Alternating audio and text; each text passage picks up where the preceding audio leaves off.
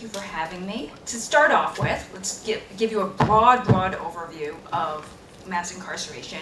So at the end of 2014, there were 1.5 million people in federal and state prisons. There was another 745,000 people in local jails.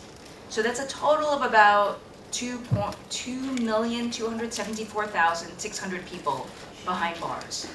This is not counting people in immigrant detention. This is not counting children in juvenile detention. This is only adults in federal and state prisons and local jails. For women, the rate of imprisonment has increased between 2013 and 2014. In 2013, there were 104,300 women in federal and state prisons and local jails. At the end of 2014, that number had increased to 106,200. So you can see that even though we're talking about alternatives to incarceration, criminal justice reform, this has not done a lot for women going to prison. So what do you think of when you think of women in prison? What comes to mind? How are their issues different from those of men in prison? And who do you think goes to prison and why? Just raise your hand and call something out. Children who are left behind. The majority of people in prisons are parents, so I don't want to say that men who go to prison are not fathers, but for women, more than 80% of women in prison are mothers to children under the age of 18. And when you think about how we gender parenting, oftentimes when a father goes to prison, and I'm not saying that fathers don't miss their children and don't want to be with their children, but when they go to prison, oftentimes there is somebody, usually a female family member, who will take care of their children while they are behind bars. For mothers, their children are 5 times more likely to end up in the foster care system because either they are already a single head of household, or they are arrested alongside their co-parent, or there is no one in the family that is either able to take care of the children, willing to take care of the children, or that they feel is safe for their children to be around 24/7. Just by a quick show of hands, how many of you have heard of the Adoption and Safe Families Act? Hillary Clinton mentioned this, yes, in the last debate, if you happen to watch that. In 1997, Congress passed and President Bill Clinton signed into law the Federal Adoption and Safe Families Act, which states that if a child has been in foster care for 15 of the past 22 months, the state is supposed to start proceedings to terminate parental rights. At the time, the average sentence for a woman in New York State prison was 36 months. So that meant for the women who didn't have family to take care of their children, they were in a lot of danger of permanently losing their parental rights. And here in New York State, after years and years and years of organizing by advocates, including formerly incarcerated mothers, some of whom had lost their children under the Adoption and Safe Families Act, they managed to pass what they call the ASFA, Adoption and Safe Families Act, Expanded Discretion Act, which allows family court judges and social workers to slow down that timeline if the reason the child is in foster care is because of parental incarceration.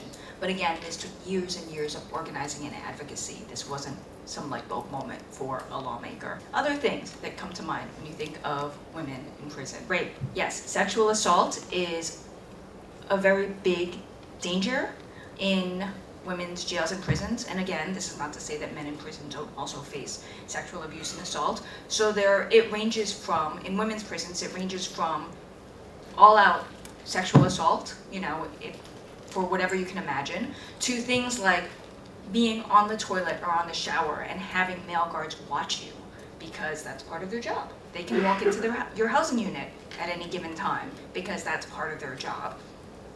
Being strip searched by, you know, before and after a visit or anytime you leave to go, say, to the hospital or to court.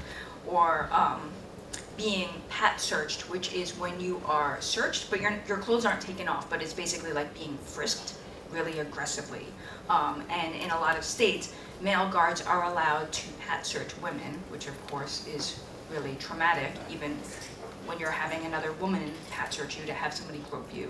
So to have a man be able to do this as part of his job is also horrifying. So there's a whole gamut of sexual abuse that happens in women's prisons. And some of this is the day-to-day running of the prisons, not even a malicious intent by somebody else. Other things that come to mind when you think of women in prison. I mean, one of the things about sticking a huge number of people in a really small space and then locking them in there for extended periods of time is that tempers flare.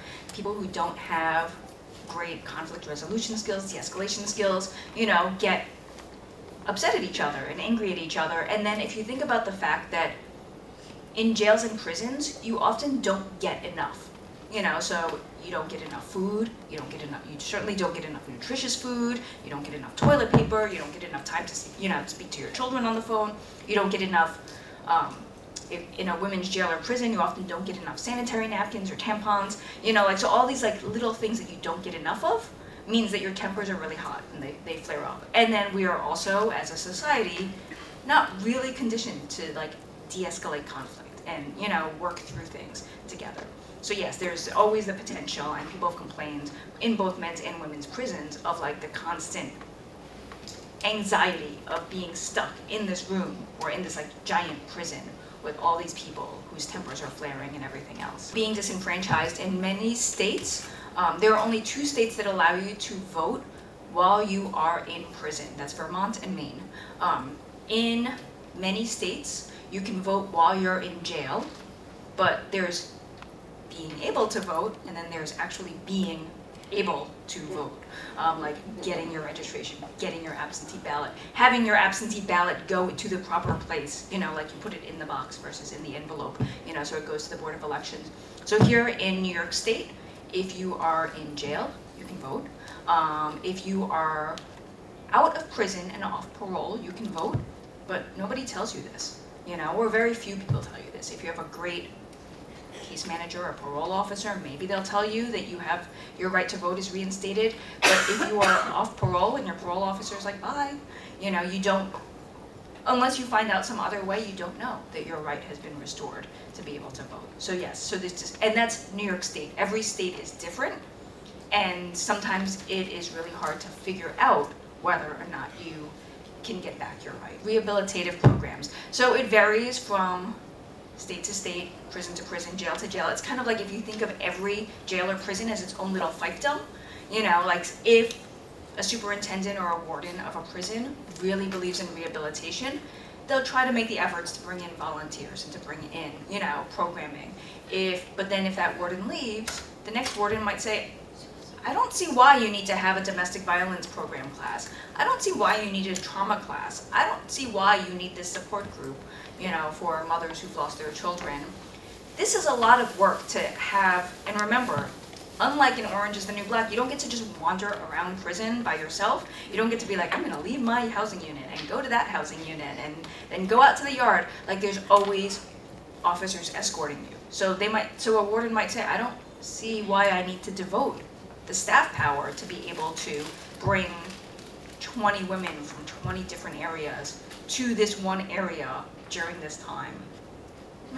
Leave them in their housing units. So it all depends on prison to prison and jail to jail. Misuse of solitary confinement in New York State.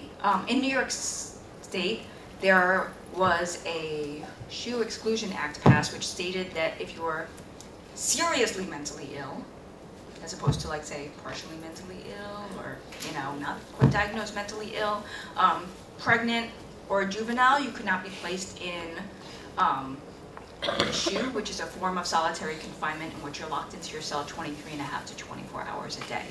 So for those of you who live in tiny little shoebox apartments, imagine being locked in your bathroom for 23 to 24 hours a day for days on end. This does not prevent other people from being placed in solitary confinement, and across the nation there are varying lack of limitations on who can be placed in solitary confinement, and sometimes this can be something like you talked back to a guard, or you refused to stand up for count, or you were late for work. So there's a whole range of things that can place you in solitary confinement. It's not just that you stabbed somebody or slashed somebody or were quote unquote the worst of the worst, which is what a lot of prisons would have you believe. In most states and most prisons, when a woman enters jail or prison pregnant, hopefully she gets into the hospital to give birth, although this is not always the case. There have been some horrifying stories of women who were ignored when they were in labor and were forced to give birth in their cells. But when a woman is taken to the hospital, which we hope happens most of the time, she is allowed between 24 to 48 hours in the hospital with her child. In New York State, and I believe 6 or 7 other states, there are prison nursery programs in which a pregnant woman can apply to be in the nursery program with her newborn. Now, she has to go through a whole gamut of things. Like in some states, like in New York State, you can't have been convicted of a crime involving violence. So then that means that if you are convicted of, say, burglary or assault, you're out. Or a gun charge, you can't be placed in the nursery program. So if you are placed in the nursery program, you can take your baby home with you. Or not home, to the nursery program with you. If you are not, which is the majority of women who give birth behind bars, then you have 24 to 48 hours with your baby in the hospital. Sometimes the baby gets to stay in the room with you. Sometimes the baby goes to the hospital nursery, and women are restrained. So if you don't know what that means, it means that you are handcuffed, and there's a chain that leads from your handcuffs to your waist. So imagine a waist chain like this. For those of you who ride bicycles, that's about as heavy as that chain gets, and then, so imagine being pregnant and or just having given birth and having this chain around you, and another chain that goes to your ankles, and your ankles get cuffed together. And in many hospitals, if you have to go to, say, the hospital nursery to go visit your baby, you're shackled in some form of this. So maybe the guard won't put on the waist chain, but they'll put on the handcuffs and the leg cuffs. And you go down the hallway in the hospital to go see your baby in this manner.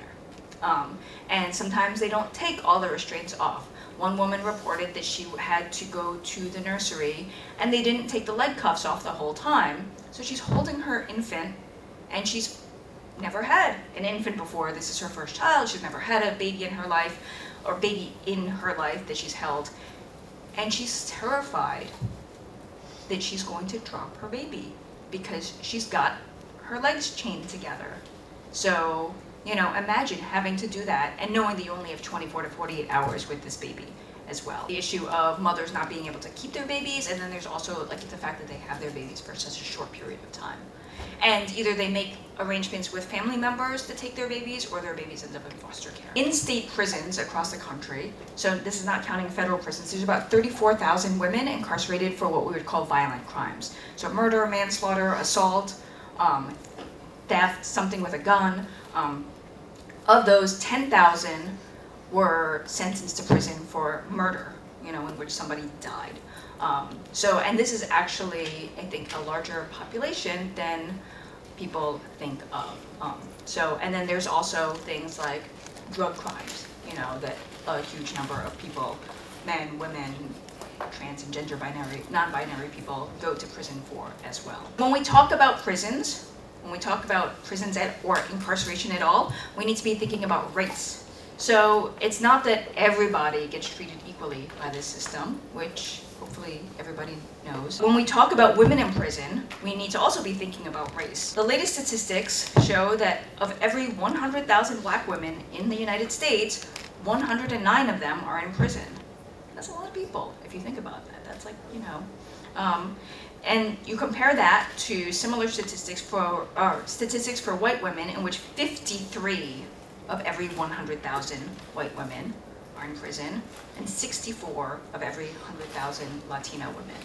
And there aren't really nationwide statistics for any other ethnicity, because apparently they don't exist. And this is not because black women necessarily commit more crimes or are more dangerous, or any of these other things politicians would have you believe, but it's because of racism and racial profiling. We live in New York City. If people have not firsthand experienced policing and stop and frisk, we have read about it over and over and over again. And as we know from stop and frisk here in New York City, and then from other places, and from police violence around the country, black people are more likely to be stopped and searched and often brutalized by the police than white people. And then when we get to the courtroom stage, black people are less likely to be offered an alternative to incarceration than their white counterparts. There's a California study that showed that 2/3 of drug treatment slots, so drug treatment instead of prison, went to white people.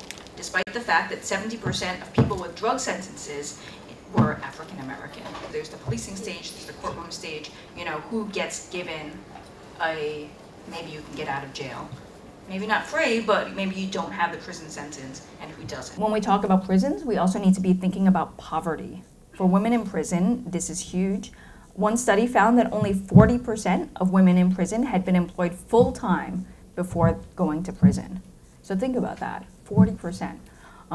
And of those women who had been employed full-time, most had been working in low-paying jobs. So these were not jobs that were, you know, like $100,000 a year jobs. A lot of these jobs were minimum wage or barely above minimum wage jobs. Another study found that 2/3 of women under supervision had never held a job that paid more than $6.50 per hour. Think about $6.50 per hour. I mean, we don't supposedly make that in New York State anymore with minimum wage. And this is further, you know, women get driven further down the hole because in 1996, then President Clinton passed what he called welfare reform, or the Personal Responsibility and Work Opportunity Reconciliation Act, which drastically cut welfare. So there was a 5-year lifetime limit on welfare, so you couldn't apply, you know, extend your ability to survive on welfare. It excluded support for children who were born to mothers already on welfare. It required recipients to work after 2 years, no matter what your childcare or other situations were. And there was a lifetime ban on welfare benefits for people with drug felonies and those who had violated probation or parole, which excluded over 100,000 women from welfare programs. So by the end of the 1990s, the number of people receiving welfare had fallen 53%, or 6.5 million people. For women, think about this, in 1996, the number of women in prison rose by 9.1%. So that year, they were nearly double the number of men sentenced to prison. And by the end of 2000, 91,612 women were incarcerated in prison. So about a 20,000 woman increase from 1996. So you can do the correlations of if you don't have the safety net, and welfare didn't provide this like robust, booming support that you could like live really well on, but it provided something, you know, for you perhaps to not starve or be able to keep your housing.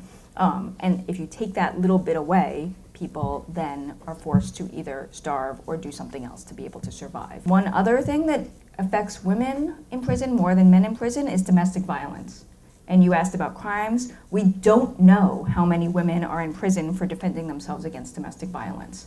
So of those 34,000 women in prison for violent crimes, there is no data collected on whether or not they did so in self-defense, you know, in coercion from an abusive partner.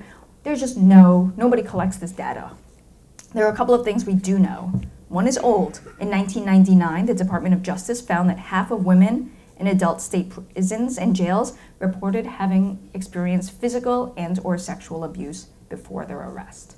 So if you think about the ways in which people report abuse, and if you know anybody who's experienced abuse, it's really hard to come forward with these stories. You know, you don't just open up to everybody on the street, random strangers, and you definitely in a place like jail or prison where everybody knows your business and it's not that safe to disclose abuse to some stranger that you've never seen before in your life holding a clipboard asking you, you know, if you've ever experienced violence. What we also know in a report that came out last year is that in the juvenile justice system, 84% of girls experience violence in their home. 84% of the young girls that we lock up, you know, for things like running away, for fighting back, you know, for, you know, all sorts of like things that perhaps they wouldn't be locked up as adults, if they were adults, experienced in-home violence. What we also know, or what we should know, is that it's extremely difficult and dangerous for women to leave abusive situations. It takes most people who are in abusive relationships 7 to 10 times before they can actually successfully leave their abuser. You know, parts of this are emotional, parts of this are you love the person that is causing you harm, and parts of this are economic and practical. Where do you go if you don't have affordable housing and a safe place to live? We live in New York City. It is extremely expensive to get a tiny little shoebox Where do you go if you don't have those resources? And cutting away the social safety net has made escape even more difficult and sometimes impossible. Now that I've thrown all of these things at you, let me talk a little bit about some of the ways in which women in prison and women who have been in prison have been organizing. And because October is Domestic Violence Awareness Month, I wanted to concentrate on what abuse survivors behind bars have been doing. We're going to jump back to the late 1980s and go to Marysville, Ohio, which is where the women's maximum security prison is. And in the late 1980s, a group of women who were serving long sentences or life sentences decided to start a support group for themselves. So somebody asked about like rehabilitative programs and stuff like that. So they said, we're all doing these long sentences. We want to support each other through them. So they formed a group called LIFE, Looking Inward for Excellence Group. And originally, they didn't have any other intention than supporting each other. And as they were talking over the weeks, they realized that many of them had been sentenced to life in prison for killing their abusive partners. Now, this was the late 1980s, in which people were not talking about domestic violence very much. You know, if you got hit or beaten by your partner, you know, it obviously was your fault and you kept it to yourself. They started realizing this, and they decided that they were going to start organizing around domestic violence, and they invited the governor of Ohio to come to one of their meetings. And they asked him if he would consider clemency, or a commutation of their sentences, meaning you would lessen their sentence so that they would eventually be able to get out, for women in prison for defending themselves against domestic violence. The governor sent his aide and his wife to one of their meetings. They listened to their stories, and they encouraged them to apply for clemency. Instead of saying, okay, the people in this life group are going to be the ones that apply for clemency, the women said, okay, we know that we're in here for defending ourselves. Who else might be able to apply for clemency? And again, keep in mind that you don't get to wander all over prison without an escort. You don't get to, like, you know, go from your housing unit to somebody else's, you know, housing unit, or wander around freely. But they did what they could with the fact that they were constrained in their movement, and they reached out to other women. They went to the cafeteria, the library, the yard. You know, they asked women in other housing units to spread the word, and they spoke with other women in the prison and encouraged women who were domestic violence survivors to apply for clemency. And in some cases, this meant helping a woman overcome denial, making sure that she understood that whatever violence happened to her at the hands of her partner was not her fault, you know, that she didn't deserve it. Understand that they had been abused, remember specific incidents of battering, and where they might find corroborating documentation, whether it's a hospital record, a police report, a neighbor's complaint, something that would bolster their clemency applications. And in the end, this led to 18 more women applying for clemency. So that's 18 women that might have just sat in their cells and thought that they were a really, really awful person for killing their loved one. And in the end, the governor granted clemency to 25 women. So that's 25 women who were eventually able to leave prison, who had been sentenced to life in prison. And this made news all over. It was the first successful mass clemency for domestic violence survivors who were incarcerated for defending themselves. And so newspapers all across the country had headlines like, you know, the governor commutes, you know, these women's sentences. Some of them were like, you know, men watch out, your wife can now kill you and walk out of prison. But it made headlines all over. It influenced a group in California to do their own clemency campaign. So in California, there was a support group called Convicted Women Against Abuse. It was a support group specifically for women who were domestic violence survivors. And when they read about this campaign, they said, let's do this in our prison. So they wrote a letter to then Governor Pete Wilson and asked him to consider commuting their sentences. And like the women in Ohio said, why don't you come to one of our weekly meetings so you can understand what abuse is and how we ended up here. Now, California elects these law and order governors, so the governor didn't really care. And so he declined. He was not going to meet with them. He said that he was not going to consider clemency for every single woman incarcerated in the state of California for defending herself, but he said he would consider their letter as a request for clemency from the women who signed it. And in the end, he granted clemency to only 3 women. He denied it to 7, and he made no effort whatsoever on 24 of those women. But the other result of their clemency campaign is that their letter and their efforts drew the attention of outside advocates, including people who are working around domestic violence and people who are working around prisoner rights issues, to help support these women in first drafting their actual petitions, helping them to gather evidence. And then when the governor made his decision, or lack of decision, continued organizing and advocating for the release of women who were imprisoned for self-defense. And this has resulted in the release of 38 other abuse survivors who had been sentenced to either long sentences or life sentences since 2000. And as a result of these continued efforts, they got lawmakers to pass 2 bills which allow abuse survivors who were sentenced before people knew about domestic violence and were including it in trials to be able to apply for resentencing and so that way judges could hear what the effects of abuse were in their actions, so it wasn't just this, moment in time in which something violent and bad and harmful happened, but looking at what happened leading up to that.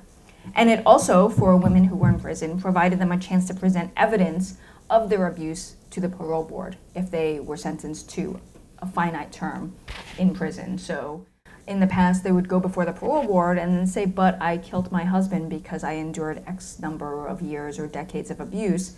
And oftentimes the parole board would say, you're not taking responsibility for your actions. So you're using the abuse excuse. We don't buy it. You're obviously not remorseful, parole denied. And that took away the ability of the parole board to do this. So this all came out of the fact that women in California said, let's try to do our own clemency campaign. So coming back to New York State, since this is where we are, in New York State, clemency is not such a widespread thing under this Governor Cuomo. There's not been very many clemencies at all. And in the history of New York State, the recent history of New York State from the 1980s on, only 2 domestic violence survivors have ever been granted clemency. So there's not like a high batting rate or whatever you call it, for women who are incarcerated for defending themselves against abuse. So organizers, including formerly incarcerated abuse survivors, have been taking on another tactic, and they are trying to get past the Domestic Violence Survivors Justice Act. So it is a bill that is currently making its way through the state legislature. So for those of you who are registered to vote, and or, have a phone and can call your legislator, even if you don't like your legislator and aren't going to vote for your legislator. Keep this in mind. This is making its way through the legislature right now, and what this act would do is that it would allow judges to take abuse into consideration when sentencing survivors who are convicted of charges related to their abuse. So this means if you defended yourself against an abusive spouse, you'd be able to bring that abuse into the courtroom. And even if you were convicted by a jury, the judge can say, Ms. Jones, you probably wouldn't have done this had you not been in this abusive situation. I'm taking that into consideration and not sentencing you to the maximum amount that I would otherwise for this charge. This also affects abuse survivors who are arrested for crimes related to abuse. So for those of you who know how abuse works, when you are in an abusive relationship and your abusive partner says, we're going to go rob that bodega, you don't get to say, honey, I don't want to do that. Can we just stay home and watch TV instead?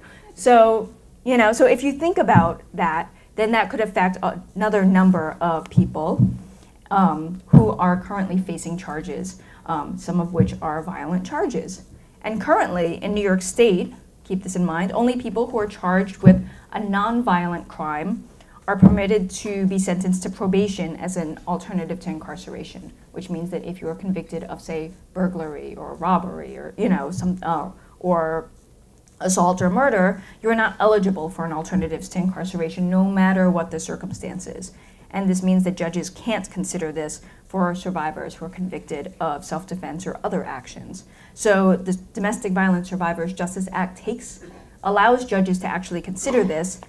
And it also allows survivors who are currently in prison to apply to courts for resentencing. So for women who've been in prison since the 1980s or early 1990s, this gives them a shot at being able to get a shorter sentence because they were sentenced at a time when nobody was thinking about domestic violence and abuse, and definitely weren't thinking about it in the ways that we are today.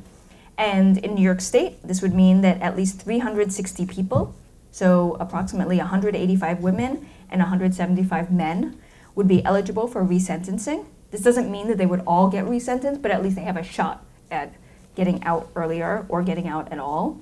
And in addition, nearly 500 abuse survivors who are currently in the court system would become eligible for alternative sentencing.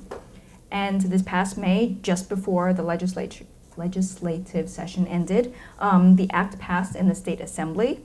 And again, this is after years and years of organizing and advocacy by people outside, including formerly incarcerated women who survived domestic violence. You know, they shared their stories, they talked about what happened, you know, what led them to prison. And by domestic violence advocates who said, you know, we can't be punishing people twice. You know, you survived years of violence, you know, only to be punished for finally fighting back. And it has yet to pass the state Senate, hence the, you know, keeping this in mind. But advocates will be trying again when the legislative session starts.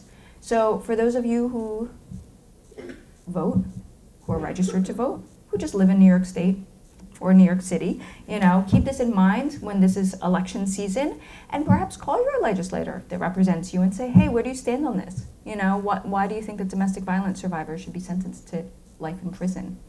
Thank you. It's the Domestic Violence Survivors Justice Act. But if the jury decides that you're still guilty, say you have 12 people on the jury that don't understand domestic violence, and perhaps the defense attorney is not bringing in expert witnesses to really unpack it, they might say, well, why didn't you just leave instead of stabbing your abuser when he was trying to choke you to death? Like, why didn't you leave 6 months ago or 6 years ago? Or so this person might still be convicted, and then it allows the judge to say, but had you not been in an abusive situation, you would not have done what you did. 34,000 women in state prisons who are convicted of a violent offense. Yeah. So, but I don't know what the statistic is of people who are violent, because also you have to think about who gets prosecuted and who gets imprisoned. So somebody might get prosecuted, and that person might not be imprisoned for a violent act. So she asked about the deinstitutionalization of people with mental illnesses and how this has affected the prison population. So in the 1970s and 1980s, a lot of mental health resources, including mental health facilities, were closed down, which then meant that a lot of people were kind of like left to fend for themselves. And if you have mental health issues or mental illness, you know, being able to do things like, you know, like manage your medications and manage everything else that goes along with living in society is a lot harder. And as a result, we started seeing jails becoming the de facto repository for people with mental illnesses. So people who say were not taking their medications, or, you know, but they would have, had they had more support, would end up doing things. Sometimes it were low-level crimes, sometimes it were, you know, more harmful acts towards people, you know, would end up in jails, you know, and some of them would be sentenced to prisons. And there are statistics, which I don't have with me or know off the top of my head, that, you know, of this, there's a certain percentage of people with mental illness in prisons, and these are people who are diagnosed, you know. So if you think about the fact that there might be people who are not diagnosed because, you know, like they don't exhibit extreme behaviors, but might still be suffering from mental illness, which if they were given the proper support on the outside, wouldn't have ended up in jail or prison. And then you have like the revolving door of people who have mental illnesses, not only going to jails and prisons, but not being able to follow some of the rules of the jails and the prisons. So they tend to end up being punished more often because they say like, don't follow an order, or they don't go back to their housing unit when they were told to go back to their housing unit, or they talk back, or they act bizarre. You know, like, and people are just like, wait, what are you doing? You know, like, you can't stand on that table, or, you know, you can't do something else. So they tend to be punished more, and they tend to end up in some form of solitary confinement, which, again, imagine being locked in your tiny little New York City bathroom as a person without mental health issues. Now, imagine if you have mental health issues being locked in that tiny little room for days, if not weeks or months on end. So there's like a whole, you know, cascade of consequences as a result of the deinstitutionalization of people with mental illness. There's a case in Pennsylvania right now working its way through the court in which a man has spent the past 36 years in solitary confinement. 36 years. Like not 3 to 6, 36 years. So think about being locked away from people for 36 years. And think about the fact that this might not ever, think about the fact that like how this would affect anyone's well-being if you were locked in there. In Chicago's Cook County Jail, the sheriff there has talked about having a mental health jail. But if you think about this, why do people with mental illnesses need to be placed in jail? In where you are locked in, where you are subjected to being escorted all the time, being shackled. Like remember what I described earlier about, pregnant women being shackled. That is everybody anytime you are taken out to court or to the hospital or, out in or out of prison. Like why would you subject somebody with mental illness to these kinds of conditions? And why is that the de facto place to put people? Solitary confinement is if you are a guard, and I'm not advocating for this, but from the guard's point of view, it is a fantastic management tool because you lock somebody in their cell and you don't have to be worried that they are going and doing anything else. So the more people you have locked away, sort of the less worries you have about control. Is this person over here doing something that they shouldn't? Is this person over here fighting with this person? Again, I'm not advocating for this, but from the guard's point of view, this is a fantastic stick to hold over people. If you don't do this, you go to solitary confinement. And when you place people in solitary confinement, really all you have to do is go around and shove meals at them. You don't have to escort them places. You don't have to worry that they're doing anything. They're not arguing with you. So it is from, the staff standpoint, a really useful management tool. And also, people who've been placed in solitary confinement have also been branded oftentimes as, quote unquote, the worst of the worst, which then justifies placing them in there. So people who are worried about violence think that this is only people who have committed egregious harm to other people and not necessarily people who might have pissed off, a guard or have filed too many lawsuits or, like in women's prisons, women who report sexual abuse by guards, going back to your question about sexual abuse, are often placed in solitary confinement, quote unquote, for their own protection, quote unquote, pending investigation. Which then means that if you weren't going to report that abuse before, and then maybe you thought you should, then you realize you're going to be placed in solitary confinement for your own protection, maybe you'll be quiet about this. If you think about, and I hate to use the economic rationale because then I feel like then once once the economy is booming again, nobody cares. But if you think about the fact that you have people who are mentally ill in jails, right? So you're paying for the guards to house them, you're paying for all the lock-up bells and whistles, like the shackles and everything else. And you have to pay for mental health staff, unless you lock them away in solitary confinement. But really, it doesn't address mental health issues. It doesn't address the fact that maybe if they were just on medications or if they were adhering to a program, maybe they would be able to somewhat function and they don't need to be locked away. So I think, yes, it should be that more mental health resources should be devoted to people with mental illnesses and not the de facto throw them in jail and let the jail staff deal with them. Supposedly, it's for their own protection. And supposedly it is pending investigation. These would be the official lines if you were to call up a prison and say, why did you lock up so-and-so, after reporting sexual abuse? But informally or unofficially, it is a really good deterrent because nobody wants to be locked away in solitary confinement. And keep in mind that when you are locked away in this tiny little room, the size of a New York City bathroom, you don't have access to other people. So which means that if you are in your housing unit, you may not like everybody in your housing unit, you may not get along with everybody in your housing unit, but you're around other people and somebody there, hopefully, you can cry to them, they can talk to you, they can be like, hey, there's this resource over here.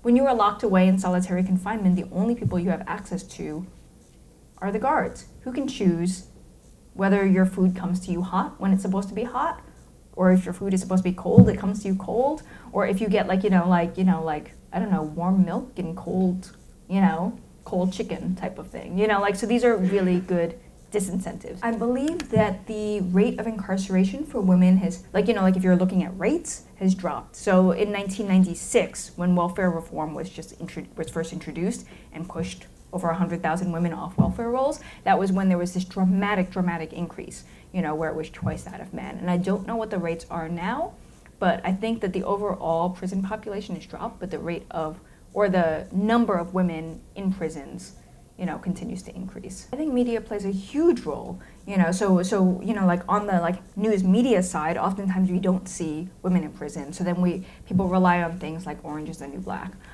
or if they're talking about prison issues, they're talking about them as if women don't exist, or as if trans people don't exist. So when you read things about solitary confinement, you read about men, and then that leaves out the nuances, like women being sent to solitary confinement for reporting sexual abuse.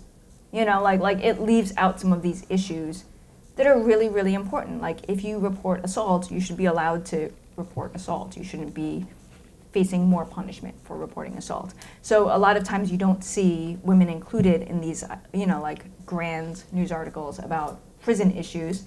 And then on the media, on the sort of pop culture media side, depicting people in prison or depicting men in prison as violent and aggressive and scary fuels this hype that people need to be locked up. And it justifies spending, millions of dollars. I mean, here in New York City, at Rikers Island, so we have this whole island devoted to pretrial detention. 85% of people are there because they can't afford bail and they're awaiting their trial.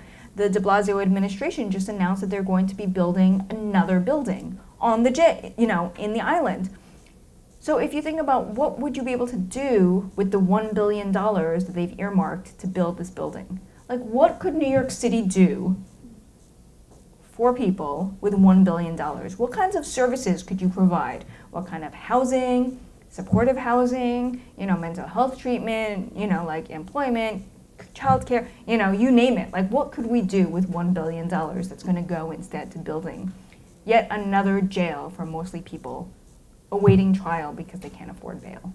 But even if he were, say, to have, killed somebody, that's not justification for keeping him in there for 36 years without any recourse, without any ability to go before a committee to be like, I've changed, something. And it doesn't address whatever it was that he did, 36 years ago, which I think in the span of a lot of jail and prison staff, that's like 2 generations of prison staff ago, because a lot of people end up retiring and moving on. So it's like, does anybody in that prison remember why this guy is locked in for 36 years? That's always a tricky question, because there's some places that, I was saying earlier, every prison and jail is kind of like its own little fiefdom, and then it also depends on who's in charge. So there are some prisons, there's the women's prison, Bedford Hills, which is the maximum security prison for women in New York State.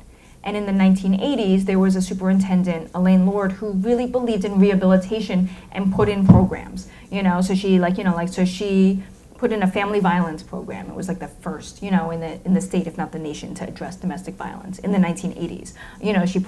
She allowed the women who were incarcerated inside to run all sorts of programs and supports and resources. She is now retired, and the women who are there now say, the next wardens did not care so much about rehabilitation. They weren't willing to open up the prison and kind of put their resources, both money and guard power, into allowing these programs to continue to flourish. So it's kind of a tricky question, because what might be something that you could point to might go away when somebody else comes into power. Creating mental health services also brings more jobs and more resources. And also there's not, so there's building the facility, which is $1 billion, but then you have to spend the money to staff it, which is, so $1 billion gives you the brick and mortar building. It doesn't, provide the staffing or the training or, anything else. It's like, here is your building, now spend more money to actually make it work. I think they said it was intake, but they were not entirely positive. They have not broken ground on it. They've just earmarked the money for it, and they cleared off whatever, whatever was there earlier, they cleared off. but no actual like digging or excavating or anything has happened yet. But if you look at the Village Voice from this weekend, there's a whole sort of like back and forth between what was announced and then what de Blasio quickly then said, like, oh, maybe we won't build this. We're still kind of in, we're still kind of deciding this. So also for people who vote, this might also be a good time to weigh in and be like, we don't really want $1 billion of our money going to a new facility, a new building at Rikers. Perhaps this would be better off with supportive housing for people who need it, or reentry services, or pre-trial bail diversion, so that way people, I'm sure most people here have heard of the tragic story of Khalif Browder, who spent 3 years at Rikers pending trial for allegedly stealing a backpack, charges which were finally dismissed or dropped against him. So, maybe fixing the bail system so that people aren't left to be incarcerated at Rikers for 3 years pending trial. And Khalif Browder is just the most well-known, but he is not an anomaly. There are other people at Rikers who have spent years awaiting trial as well. Well, if you think about, so there's a couple of different things that I'm going to try to tease out. So there's the idea of harm reduction. So if you're going to do heroin or drug, any drug, and you're just going to continue to do this, right? And you're just not interested in not doing this. There's harm reduction, which means that there's ways in which some other countries do this, like Portugal does this, where they're like, okay, here's a way to get clean needles, so that you're not sharing needles and spreading diseases amongst each other. And then there's safe places to go and shoot up, so that way you don't overdose and die on the street, or overdose and have paramedics come. But then there's also criminalization, where basically if you're caught with heroin, you go to jail, and then you detox in jail, or you're placed on methadone, which is what happens in New York City, is that you go to methadone every day. But again, this means that you are in jail, you are confined, you have lost your liberty, you're not addressing any of the issues that underlie why you continue to do heroin. And the city is paying a lot of money for the guards that escort you to the hospital every day for methadone maintenance treatment, your bed, your food, everything that comes with being incarcerated, which is so much more money than if you were to have a harm reduction strategy in which, it's you come here and you get clean needles. You come here and you shoot up and there's a medical professional that makes sure that you don't die, on their watch. I don't know a lot about drug policy in other places, so I'm not an expert on this, but I know that in Portugal and in Switzerland, they've decriminalized drugs. And in Portugal, if the police arrive and they see you shooting up on the street, they hand you a card and they're like, this is where you get clean needles, and this is a safe injection facility, so that way you don't end up using the same needle as your friend over here who got it from their friend over there, who got it from their friend over there, which reduces the amount of diseases from shooting up, and also ends up, making sure that people aren't overdosing on the street. So there's two different things here, where it's there's harm reduction and then there's criminalization, and the approach that New York City has taken what is criminalization, where it's you get caught with drugs, you end up going to Rikers Island, which then ends up being a huge expense, on all of us, because it's well, all right, if you were shooting up, which I'm not advocating that anybody go and shoot up if this is, but if you're doing this, you end up going to jail, and there is no addressing why are you doing this, are you hurting your friends or family, do you have family members that are really worried about you, or children that you're not taking care of, or elderly people in your families that you're not taking care of. It's just punishment, that's it. Versus a harm reduction strategy where it's if you're going to do it. And then there's also drug treatment, where it's okay, somebody's either somebody realizes they have a problem, or somebody's family is you need to go there because you are ripping our family apart. So there's these three different things, but I don't know if that's quite answering your question, but there are these three different approaches that you could take towards heroin addiction. So there's actually statistics that show that the people who are least likely to reoffend are people convicted of murder. Because basically, unless you are Jeffrey Dahmer, you kill once, you go to prison, you get out probably many, many years later, and you try to rebuild your life. You don't go out and like pick a fight and murder somebody again. The people who are most likely to reoffend are people with drug addictions. So actually, it's actually a little, maybe it's not funny, but it's a little ironic that the people who are convicted of nonviolent drug offenses that are the most sympathetic, in popular opinion and public discourse are the people who are most likely, because we don't have the kinds of support set up for being like, hey, you have a problem. Let's figure out how to manage this problem. Either we solve this problem, you go to drug treatment, you get rid of your addiction, or let's figure out how to manage this so you don't continually break the law and end up back in jail or prison, and or hurt people while you're doing this. Orange is the New Black is entertainment. It's like meant for entertainment. So I appreciate the fact that it opens up conversations for, speaking about women in prison that weren't there earlier, like in pop culture, or like if you go to something where you're talking to a bunch of people and you say, I write about women in prison. They're like, that's nice. Whereas now, if you say, I write about women in prison, they say, oh, like Orange is the New Black. And it opens up that door, but it is a really exaggerated portrayal of like what a women's prison is. Like, it's kind of like, if you throw a bunch of people on an island, like that show, and then like you see how they all react to each other, it's kind of like that, So there's a lot of dramatization, there's a lot of things that they think make it interesting for a TV viewing audience, but don't necessarily portray the realities of a women's prison. At the same time, like the way that the TV dramatization, so if you read Orange is the New Black, the actual memoir, it is definitely not a comedy. It is not, like this sort of like everybody like is there, and it's kind of like being in high school, and there's drama and there's tension and people are fighting, and then there's a lot of sex in the showers, it's very like, it's much more of a like, this is what prison is.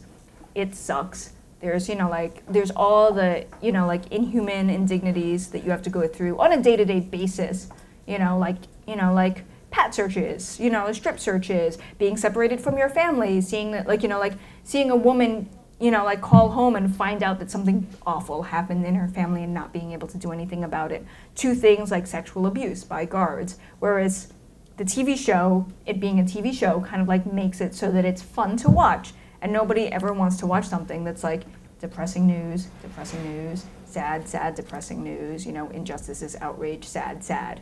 So if you look at it that way, like that's not something that most people will tune into, for more than 10 minutes.